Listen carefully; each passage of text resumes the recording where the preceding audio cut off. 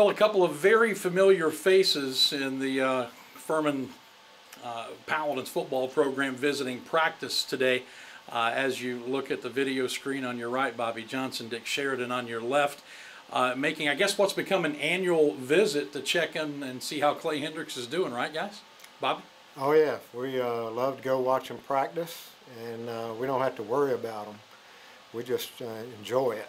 And we really enjoyed it today because we saw some really outstanding players out there today. So you're not here, Dick, keeping tabs on Clay, right? Oh no, we know him well enough to know that he's going to do a great job, and he's a detail guy. And we've been here every year, and every year they've gotten better, and this is no exception. They look good. The players look better, and their system has been installed both sides of the ball, and they know what they're doing, and they're getting after it. We were kind of talking about that prior to starting the interview, and just asked both of you to kind of talk about this. But from the first year that you saw them to this year, what has changed from everything from physically to what you're seeing about how they're running play system? Well, you're looking at me, so I guess either one of you. Go ahead. Yeah. Well, Bobby and I have talked about it. It's just seeing them physically. They look more lean. They look in better shape, and they look different than what they looked 3 years ago, and it's all good. Also, the effort. We noticed today that everybody wanted to do what they were supposed to do it the best they can, and when you get them doing that and they take charge, it really helps you out as a coach. So, we really like the way they work today. And you guys know something about demanding effort from your players, right? Yeah, and if you don't have to demand it, those guys know that what we want, and you don't have to be behind them on every play. Every once in a while, you need a punch or two or something like that to get them going. But they had a great accent on what they wanted to do today. Dick, from your time coaching here, and Bobby, you can come in on this as well, because both of you had tremendous success here in your tenures. We hear a lot of times that not only have times changed, but players have changed, and the way coaches have to deal with players have changed. What do you see out on that field? Have today's players, are they that much different than what they were? I'll start with you, Dick, when you were the coach here. Well, it is different, but some things don't change. As Bobby was mentioned, the effort still has to be there back when we were coaching and now. There's no shortcuts to success, and you got to pay the price of going hard, and Clay and his staff have them doing that. And so the thing that's changed the most for me is the players are taller and they're bigger. And we had a lot of players that were considered an inch or two short to play in their programs, but they were just as good or better players. People ask me all the time how about the success in beating the what we call 1A teams then 4 in a row, and I said we have better players. They weren't as tall, and they weren't as just looking at them on the hoof, they weren't as impressive, but they were better players, technique-wise and effort-wise. And Bobby, your coaching career ended a little more recently, so you kind of bridged the gap, say, between that generation of players that maybe he's talking about and closer to this generation. What do you see as far as similarities and differences? Well, I think you go back to your recruiting to answer that question, and because we were at Furman and we had to have guys who really want to get an education, same as I did at Vanderbilt. And when you have those kind of guys, they're ready to go. You don't have to prod them to get up there, to go to practice, to go to school or anything like that. Those are the kind that we had really a bunch of success with over the past years. You guys were talking when we came in and sat down and were preparing for this interview that you had been kind of talking with each other about the number of hours you had spent on those practice fields out there. Did you come up with any kind of number? I mean, you guys put in a lot of time out on those fields. 5 million.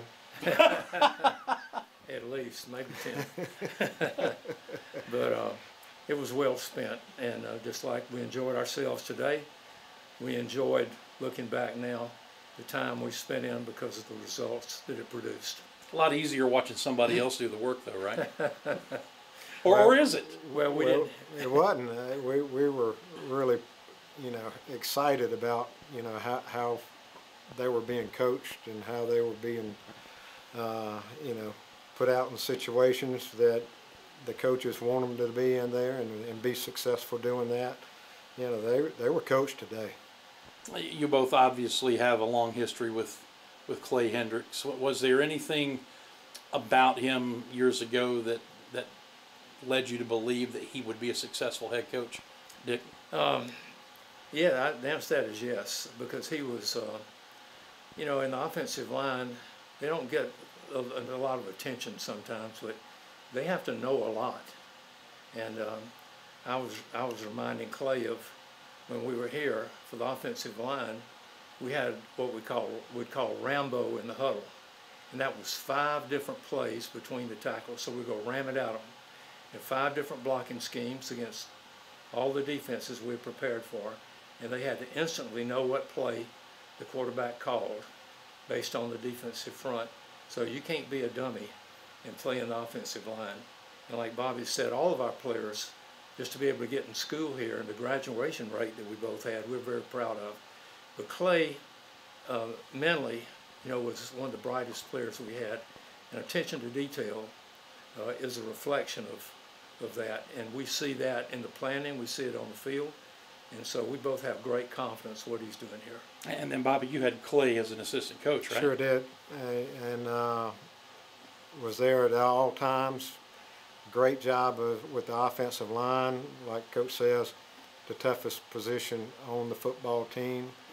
And, I didn't have to worry about it. I just turned it over, those offensive linemen to that, and I was probably working a little bit more on the defensive side. When people talk about the academic challenge at Furman University, people outside of here oftentimes roll their eyes because they hear that about many schools. You two know exactly how difficult it is to get great students who are also great athletes on this campus, to recruit well and to bring in the kind of talent that allows you to play the championship level, which you both did. What is it about what Clay is doing right now that's making him successful in that? Is it because he played here, because he coached here, or is it more than that? Well, as Bobby mentioned, in recruiting, you have to eliminate a lot of people you'd like to recruit because of their SAT score, the ACT score, their class rank. But in my opinion, that made us better. It was considered by some people a liability because we only had 55 scholarships, the highest academic standards in the conference and the smallest budget. But we turned that into assets because the kind of people that Clay is recruiting, the kind of people that Bobby recruited and I recruited, they had to meet those academic standards, and that turned out to be an asset. So we don't worry about that, and Clay doesn't either. He goes after the best players who have the academic standards to succeed at Furman. Smart academically usually translate to a smart football player? Sure, I think it does. And, these guys want to be at Furman. And, they know the kind of education they're going to get and what opportunities come after they finish with football. They know they're going to do well in life.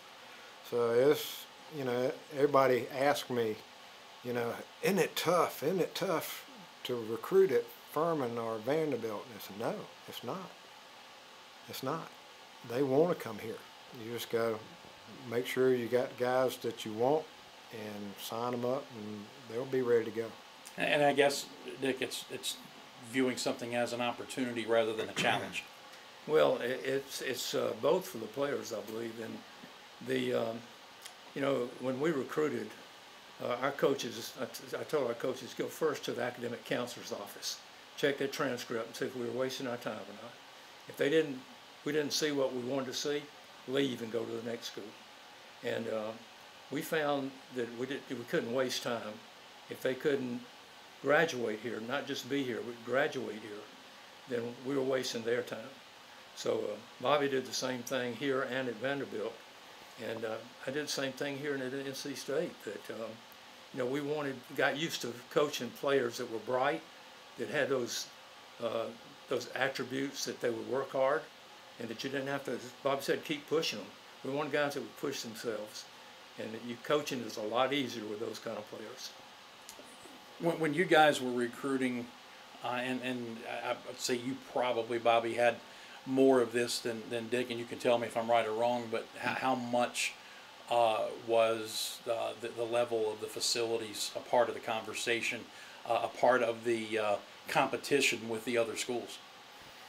Well, yeah, all coaches talk about those kind of things, and most time they were used against us, but still, we're in probably the prettiest school in South Carolina or to the East Coast, and it's a wonderful school. And if those guys can't figure it out, that you're going to be in a great school, but you're going to also be playing against some of the best football teams in your conference, or sometimes out of your conference. It's just you know, you just have to be enlightened about what it means to be here at Furman. Dick?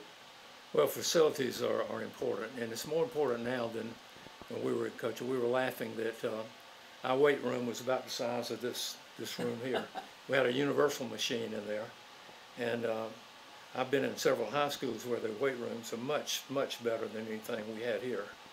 And I had someone tell me, a coach that's coaching now, says that, I thought the way he put it was good. He said that these kids today, they make up their mind where to go with their eyes. What do you think when you come back here after all these years? Is it still the same special place that it was when you were here? Well, Bobby and I were just looking at the field in the stadium, and when we were both here, we played in Serene Stadium. I don't know if you remember that, but until we won that first championship in 1978, we couldn't get the ball rolling to do what's out there, to get a stadium on campus. So it was really important to win that first championship, and more of them to get this done. To get the ball rolling, we had to win that first one. And this stadium, you know, means a lot to both of us, because it wouldn't be here without the time we spent together, working hard with a bunch of great players to make sure the circumstances that we have here now came about. It wasn't easy. Something about appreciating what you have, isn't it, Coach? It sure is. I really loved to be here, and when I was here, and it was, you know, just happy every day, you know, when I was getting there. And everybody said, well, why'd you leave? Well, you know, sometimes you have to test your own self and see what you can do and go on. But my heart has been at Furman for a long, long time, and it's more than just football.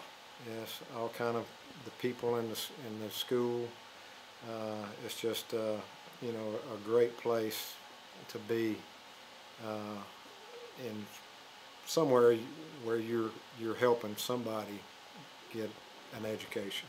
Well, I know you both have different schools and some different colors on your resume, but I got to tell you, you look best in that Furman purple with that Diamond F on your chest.